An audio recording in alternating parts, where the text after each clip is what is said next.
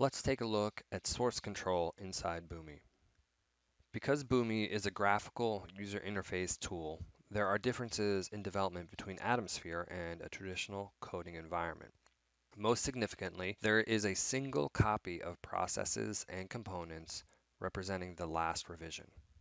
Now, if you come from a developer background, you may be very accustomed to a version control system like Git or Subversion that allows teams to develop code by recording changes to a codebase so that versions of the code can be managed without losing or overwriting anyone's progress.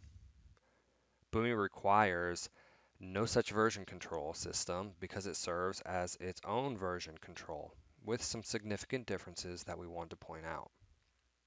Importantly, there is no working copy or personal copy of a process. You always use the head revision or latest version. There is no checkout or check-in feature, but there is a component locking feature available. Since you are always working with the head revision, there is no concept of merging different process versions. Each component has its own independent revision history, even the process itself. The changes to components are stored in the Boomi data center. Atomsphere is the source control engine. You always have access to the complete history of any component by simply clicking on the revision history link. This is true also for the process itself, which is also a component. There is no external management or import-export. There is a single copy of processes and components that represent the last revision.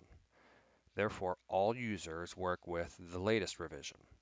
Users do not have their own copy of the entire code set and contribute changes. Instead, the head revision reflects the most recent changes made. There is no trunk versus branch concept.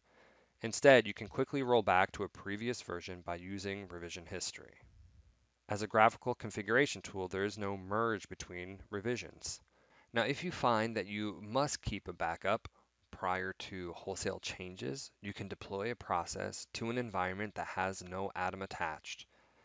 Then you'll have the benefit of reloading that process if you should ever need to, while not incurring any licensing charges since no atoms are attached. One thing you can do to control edits and changes to a component or process is to use folder permissions.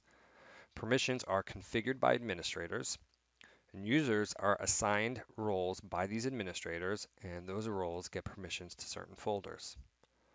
Folder permissions control editing capabilities, but not the visibility of the folder. So if a user does not have permission to a component, they have read-only access for that component.